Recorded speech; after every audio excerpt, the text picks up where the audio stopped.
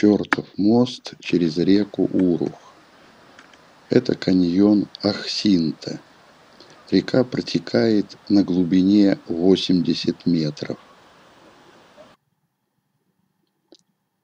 Впереди тоннель под горой. Справа от тоннеля старый участок дороги. Пройдем по нему.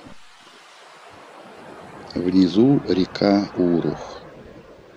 Вдоль этой реки проходит Дигорское ущелье. Ехать на машине по старому участку опасно. Лучше воспользуемся туннелем.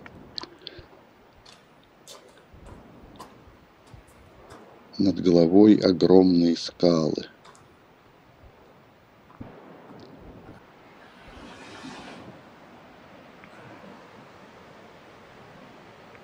На склонах гор много деревьев.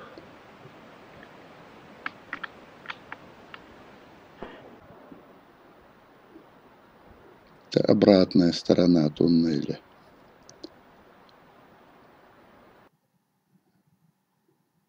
Дигорское ущелье – одно из самых красивых в Северной Осетии. Расположено на северном склоне главного Кавказского хребта. На отвесных скалах много деревьев. Хотя есть, дальше мы увидим, горы, покрытые лугами, с очень хорошей сочной травой. Здесь очень красиво и осенью, когда листья на деревьях желтеют. Горные склоны становятся разноцветными, и ущелье приобретает неповторимый вид.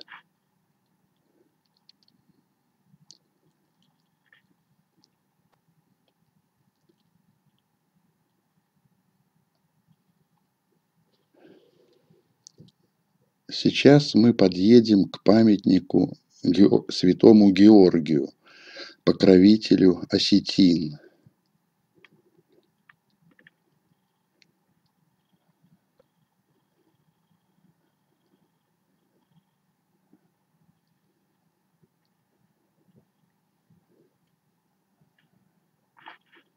Вот панорама, которую можно увидеть со смотровой площадки около памятника. Ущелье, река Урух.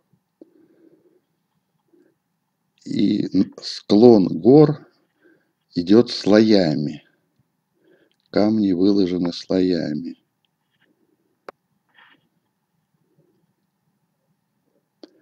Сейчас подъедем к святому месту, Святилищу.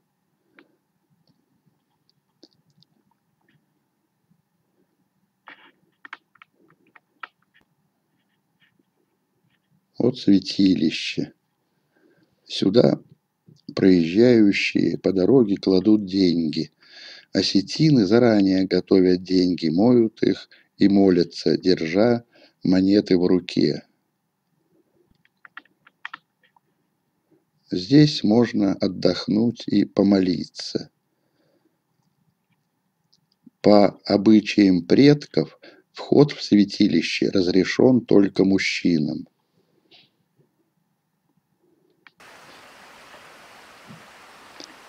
Через дорогу от святилища водопад. Здесь можно попить воды. Вода очень чистая и вкусная. Далее наш путь лежит к селу Донифарс.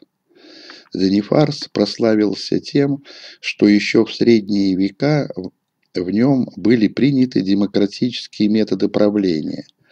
Для решения главных вопросов села люди собирались на собрания.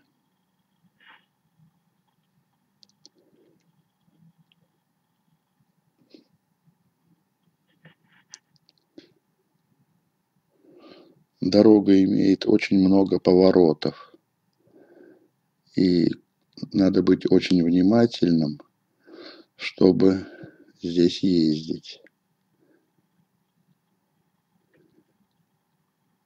Но пока дорога идет асфальтированная.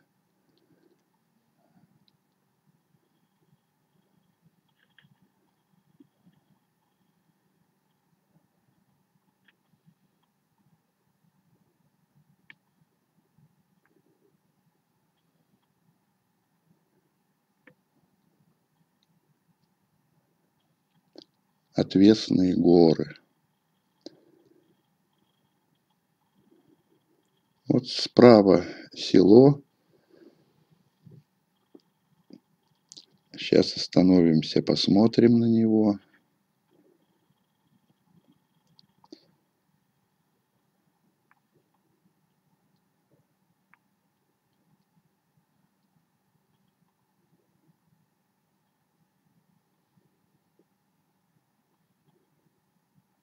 В этом месте люди поселились очень давно, более 2000 лет назад. Вдалеке видно строение.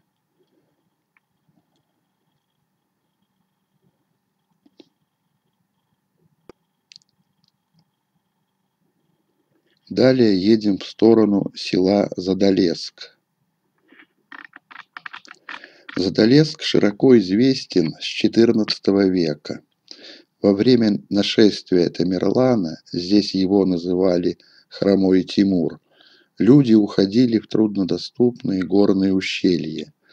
Детей часто прятали в пещерах с очень узким входом, через который не мог проникнуть в пещеру взрослый человек.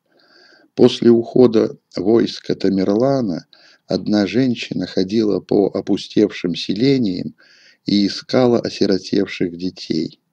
Женщина привела всех найденных детей в село Задолеск. Для нескольких десятков детей она стала мамой. Все село помогало ей растить этих детей. Женщину стали называть Задолесская мама, по-осетински Нана. В этом селе построен музей, посвященный подвигу этой женщины. Вот указатель, и налево дорога идет на Задолеск. Горные ущелья являлись всегда неприступной крепостью при нашествии врагов. По узким ущельям не могли пройти большие группы людей.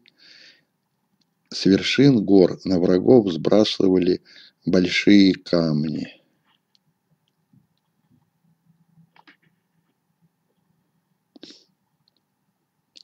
Далее мы едем в сторону села Мацута.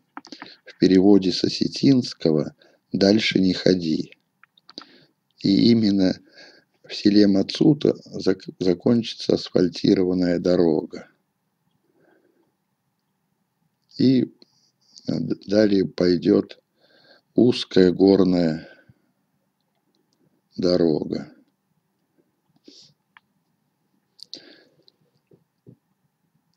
Все горы здесь не похожи друг на друга. Есть поросшие лесом, есть поросшие лугами. И причем луга очень зеленые, и животноводство здесь у местных жителей хорошо развито.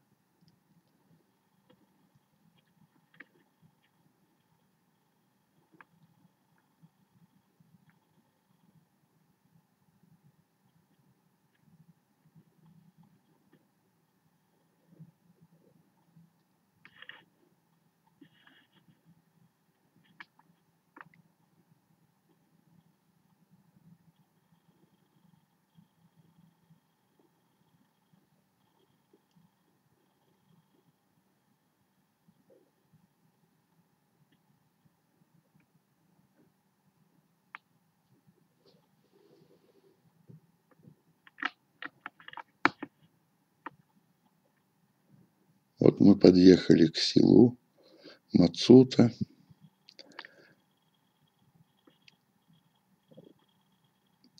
Именно здесь начинается национальный парк Алания. Вот стоит указатель. Национальный парк Алания. Дорога налево идет на древний город Галиат, направо продолжение Дигорского ущелья. У подножия горы памятник погибшим за Отечество воинам.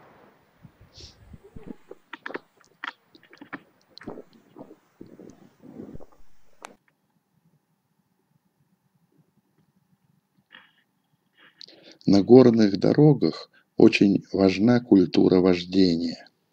Летом автомашины в большинстве мест могут разъехаться. Зимой здесь много снега. Бульдозер прокладывает только одну колею.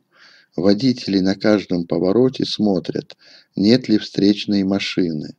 На горных дорогах водители автомашин всегда уступают дорогу пожилым водителям, а также если видят, что навстречу едет водитель, не знающий дороги. Зимой здесь, как правило, ездят только те, кто знает и помнит каждый метр дороги.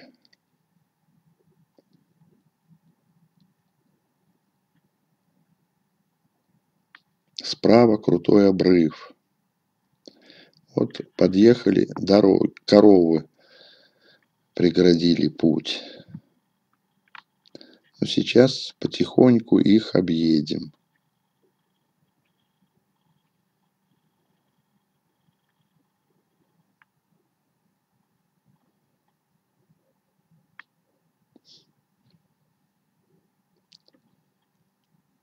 Здесь уже такая проселочная грунтовая дорога.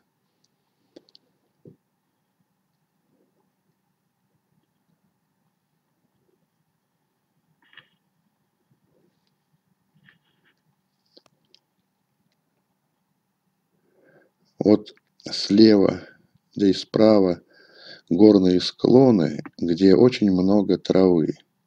Хорошие пастбища для коров. Видна сторожевая башня на горе.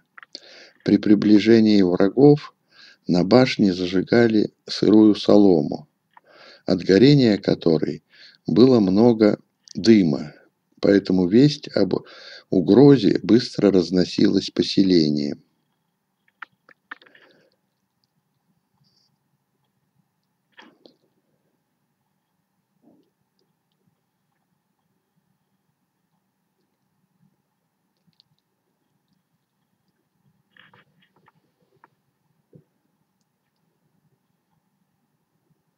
Вот сейчас мы подъедем к селу Махческ.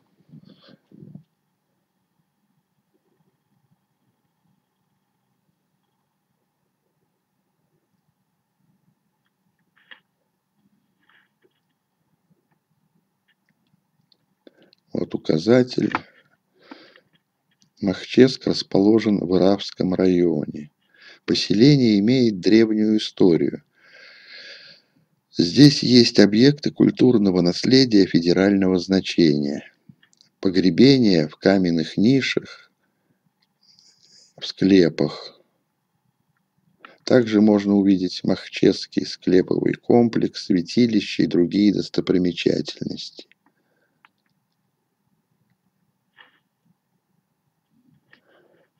Вот само село.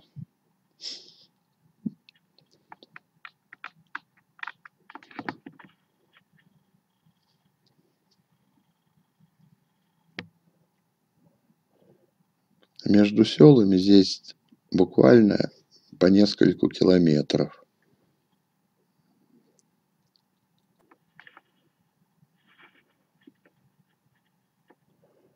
Справа от нас село Камата. В селении имеются исторические и культурные достопримечательности. Отсюда берут начало многие туристические маршруты по Горной Дигории.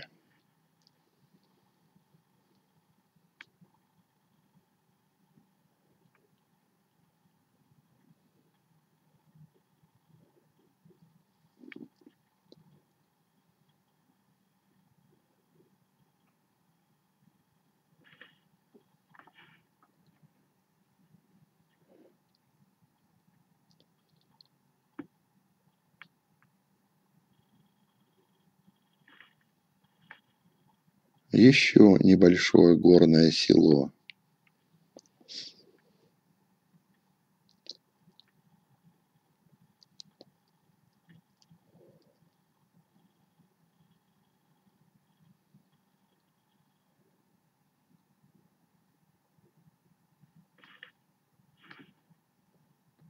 Тучи лежат прямо на горных вершинах. Много лошадей здесь у людей.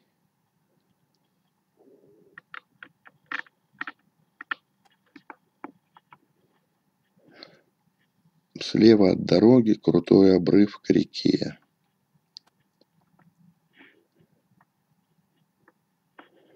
Сейчас едем в сторону очень интересного села Фаснал.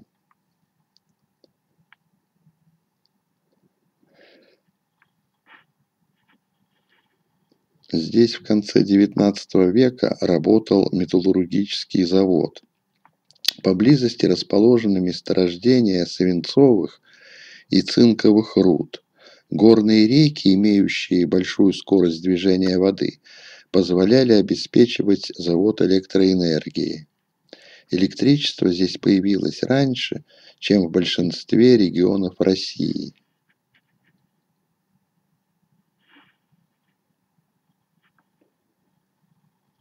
Проезжаем по селу.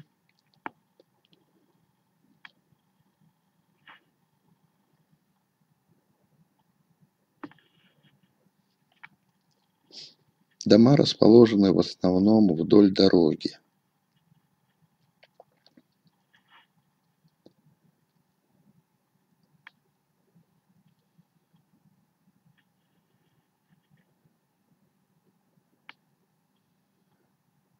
И везде села стоят вблизи реки.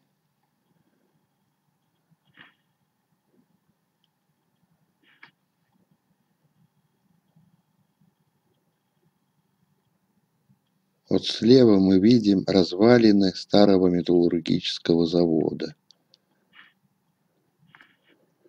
Сейчас остановимся, чтобы посмотреть на старые заводские цеха. Но остались одни стены.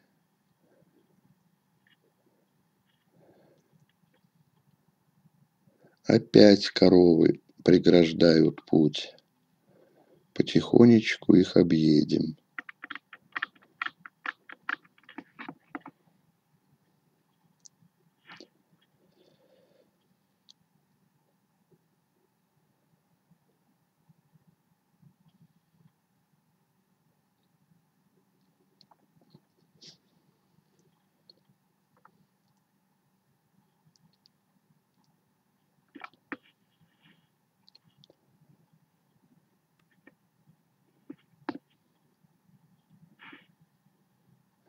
Вот интересно, высоковольтная линия электропередачи проходит по ущелью на растяжках, без опор.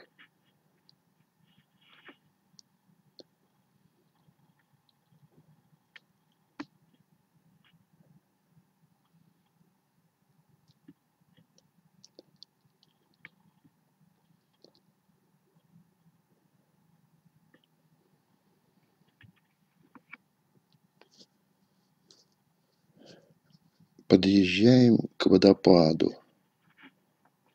Сейчас остановимся.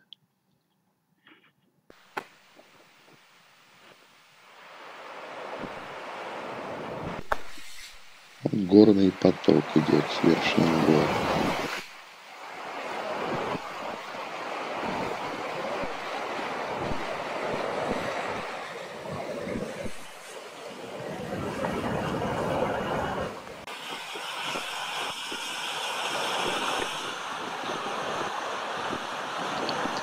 Две реки слились в один большой горный поток.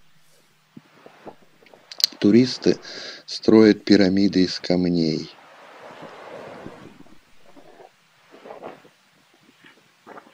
Эту реку перейти невозможно из-за быстрого течения.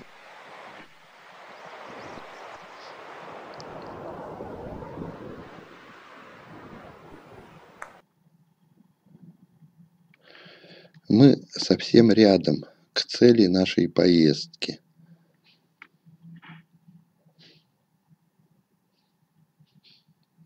И постоянно поднимаемся выше и выше в горы.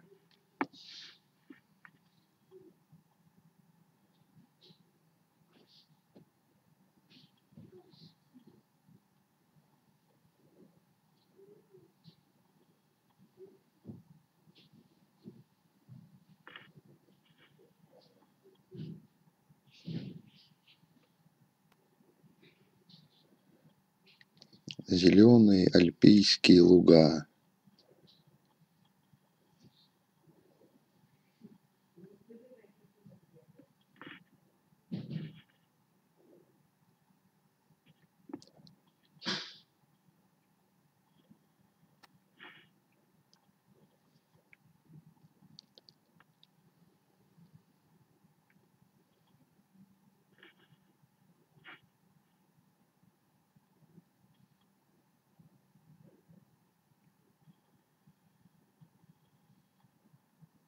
Снова видим коров.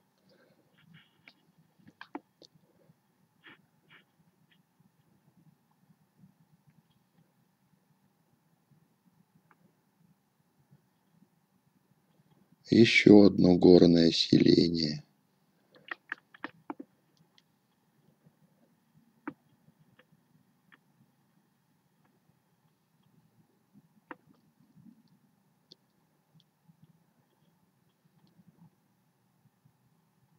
Впереди альпийские луга. Проехав несколько километров по извилистой дороге,